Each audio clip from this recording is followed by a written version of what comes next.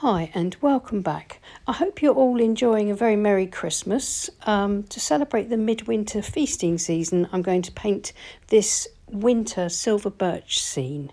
It's nice and easy. It uses masking fluid and just simple wet in wet techniques mostly to create a scene that even beginners can try. My paper is Saunders Waterford cold pressed paper. It's taped to my board and my board's at an angle of about 45 degrees. I'm using ordinary decorator's masking tape. It's fine, it'll create a nice white border for my painting. The first thing I'm going to do is roughly sketch in quite a low horizon line, and then I'm going to sketch in the very rough shapes of my main silver birches. Just the trunks, just thin lines going slightly different angles to each other from just below the horizon line up off the top of the page. And then I'm going to use masking fluid on those trees and then just not have to worry about keeping the bark on the trunks pale when I put in my sky wash and the rest of the painting. I can do the trees last, and I can do them quite easily with a very simple wet in wet technique that actually works really well for birch trees. I'm just going to do a very simple composition with two groups of these birch trees, one on the left, one on the right, slightly different from each other, but using the birch trees as a sort of framing device to frame the lighter part of the sky. So it's like we're going to be looking through the birch trees. Now I'm using a small detail brush to apply my masking fluid, and this is my masking fluid. Any good make of masking fluid will do. Just test it on your paper first, because some cheap papers will tear when you try to remove the masking fluid, and that will ruin your painting. So check your fluid first on the paper that you're going to use, on a scrap of it, to make sure that it works. And then dip your paintbrush, an old one, into some soap. Rub some sort of wet soap into the bristles before you dip it into the masking fluid. The masking fluid is made of latex and it will ruin your brush, so the soap will protect it and you should be able to wash it out very easily after that. But just in case, use an old brush that you don't mind, because sometimes the masking fluid can get stuck in the ferrule and it'll wreck the brush. So you can see that I'm simply filling in those trunks with the masking fluid. It's as simple as that. Don't worry if you get any spots or splatters or mistakes with the masking fluid. Just wait for it to dry and then rub the part off that you don't want, just to remove it. So you can see that all of my trunks have been masked to protect them from the wash. I now need to leave that to dry completely. Once it's completely dry, I can come back and start to paint.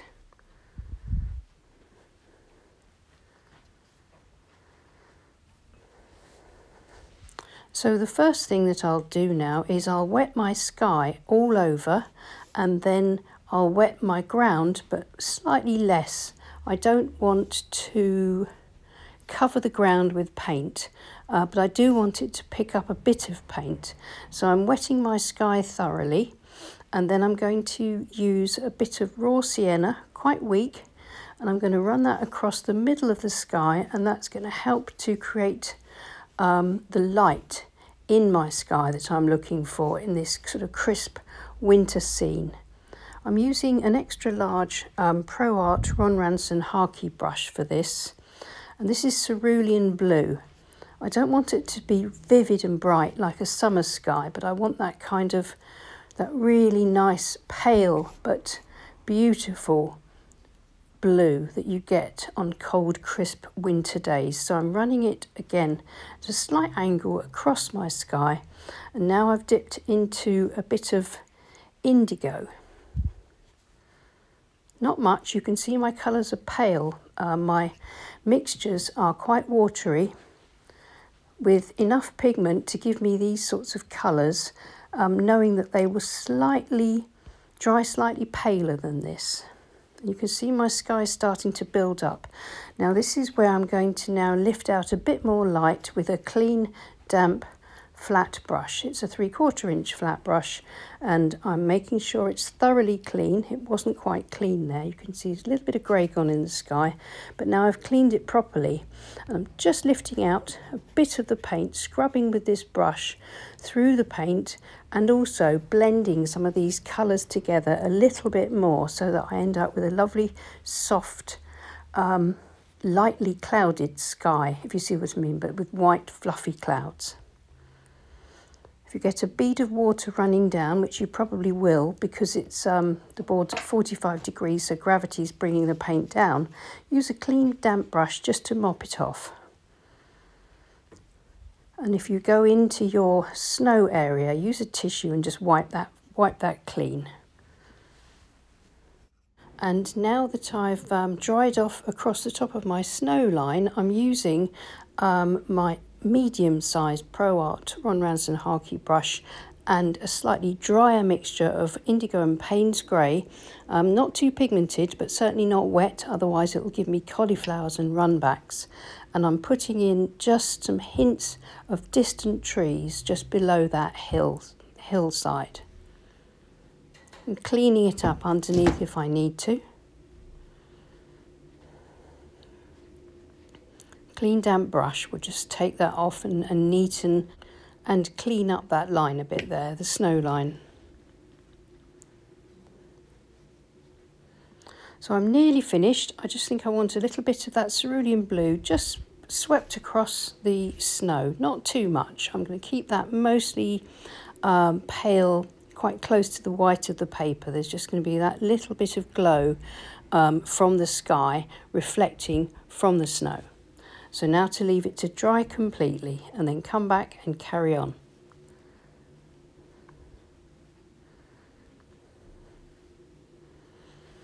It's now dry, so what I've done is I've mixed up a medium consistency of indigo and paynes grey.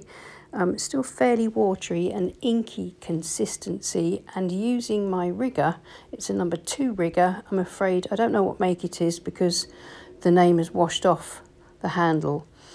Any rigger or any round brush, anything like that that holds enough paint to pull up these kinds of shapes. I'm sorry that my filming setup means that when I paint this part of the painting, I'm afraid you can't really see it. My hand is covering. I do apologise for that.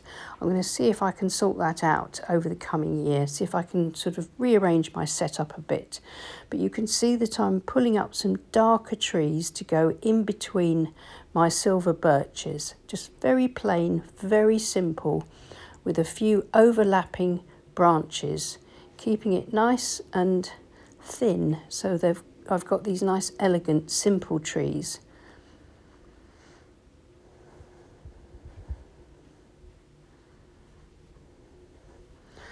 And as you can see, where I'm pulling my branches over the masked out areas of the trunks, then these trees will appear to be behind the birches. So that'll just help to give a little bit of form and depth to the painting. You can see more easily here how I'm painting these lines. Every time I sort of run out of paint, I'm dipping back into some more of this inky consistency paint.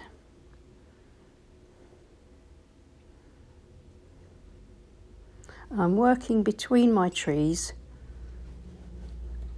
just deciding as I go where I think another few trees should be in order to balance up the composition and keep this kind of like a sort of a frame. You know, the trees are the frame through which you look at the view beyond.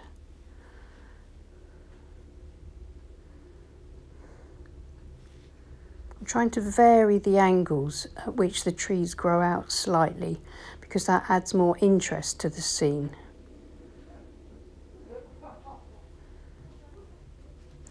I'm just pulling a few of these branches across towards the middle as well. This is another device that you can use to help to guide your viewer's eye to where you want them to look, and here we want them to see the sky and the light.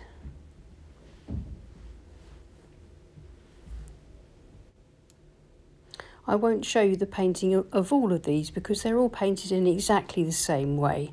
I'm going to leave them at this stage. I can add some more if I want to once I've put in my silver birches, but for now I'm going to let that dry completely. And now that it's dry, I want to remove my masking fluid, but first I'm going to check with a piece of tissue just where there might be still some slightly wet paint beaded up on the latex surface of the masking fluid, because if you try to rub the masking fluid off, then you may smudge paint across your painting. So make sure that it's all clean first, and then with a finger or the tacky side of masking tape or an eraser, you can remove all of the masking fluid from your trees. Again, I won't show it all because it can take a little while to get it all off properly, but once it's off, use a dry brush and flick off all of the little tiny latex or rubber bits of masking fluid. Just make sure there's nothing still left. You can go over it gently with your fingers and you can feel if there's anything left there.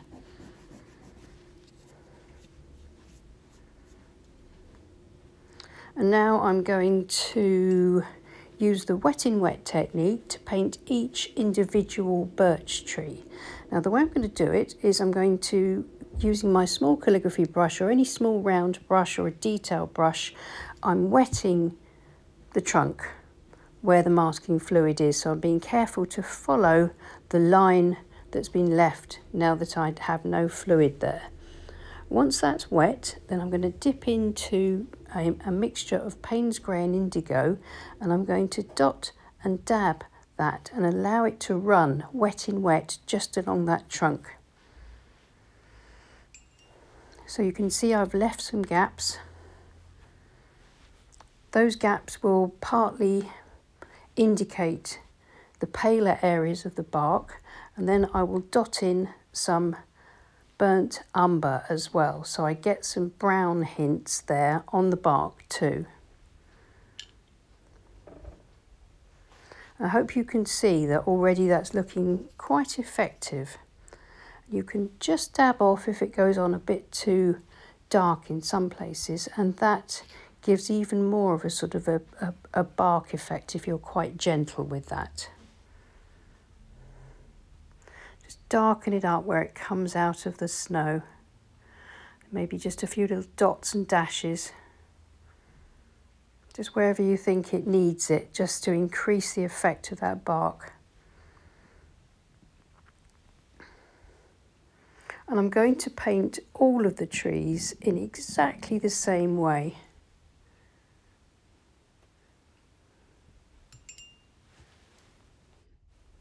But what I'm also going to do is, while the trees are wet, I'm going to take my clean squirrel mop brush and just run it across the bottom at an angle, coming down the page just gently, just taking a little bit of the paint with me from the tree trunk base to give me the indication of a shadow. I'll do one more of these trees in this way to show you, and then I'll finish the rest of the trees off off camera because it takes quite a while, although it's a very simple process. So within each trunk you're creating a wet in wet environment by wetting the trunks and then dropping in the paint, and because the board's at 45 degrees the paint will sort of run down a little bit. It'll be stronger in some places and not in others. You'll get paler marks, you'll get the unpainted paper, and then dipping in the brown, it will diffuse wet in wet into the indigo and Paynes grey, and hopefully you get that kind of really nice silver birch effect. I mean, you can have as many marks as you want in this. If you want paler tree trunks, then put less of the indigo and less of the brown. Leave much larger white spaces. And then just do that dabbing out, and then I shall now do all of the trees in exactly the same way. And here we are. It looks quite effective. I don't think I need to do too much more. I'm just going to pull off the shadows. Trying to imagine the sort of the way the light, if the light is right dead in front of the viewer, it's just going to leave the shadow coming back, and that gives us a nice amount of perspective.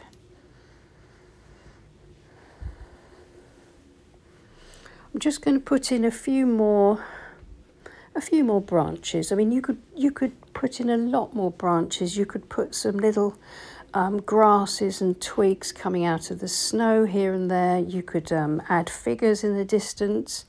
You could add all sorts of things to a simple scene like this. It's really good practice for wet in wet, and also for sort of watching out for colour blending on the page, diffusions, and sort of keeping that nice glow in the sky, and keeping the unpainted paper showing through beautifully for the snow with just the palest shadows.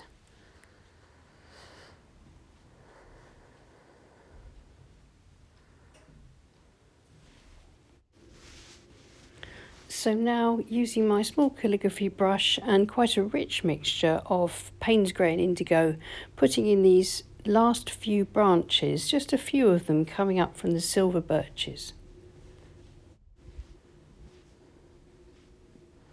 So trying to keep it nice and simple, so it's sort of fairly stylised, this painting, rather than realistic, but I think it still gives a nice impression of the scene that I'm trying to convey.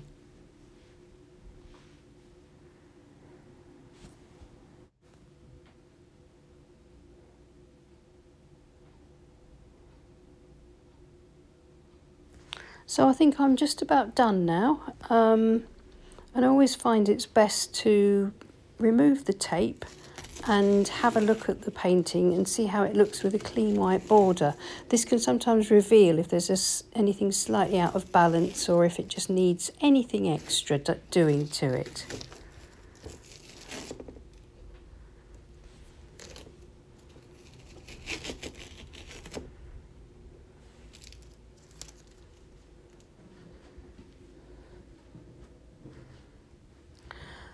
And I think, as I said earlier, you can always add as much or as little detail as you like. I mean, if we zoom in a little bit closer, and I'll just show you the kind of thing that I mean, you could go over this and spend quite a while just adding extra little details to the bark. Once it's dry, you can go in with like rich wet paint on a detail brush or a rigger or a calligraphy brush, and just dot in or add some little lines, just as indications of all that kind of beautiful marking on the silver birch bark. Or you can just leave it sort of soft and impressionistic like this. Well, I hope that was helpful. Please leave us a like if you enjoyed it, and subscribe to my channel if you haven't already. And thank you so much to my lovely Patreon group, and wishing you all season's greetings for the midwinter season, Christmas and the coming new year. I'll see you again soon, and happy painting. Bye.